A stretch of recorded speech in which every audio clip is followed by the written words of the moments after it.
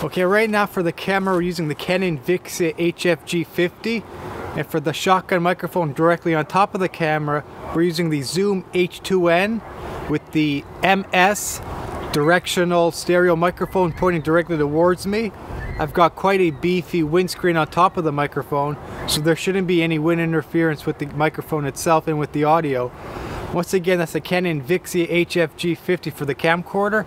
Mounted directly on top of that, we're using the Zoom H2n shotgun microphone in this case.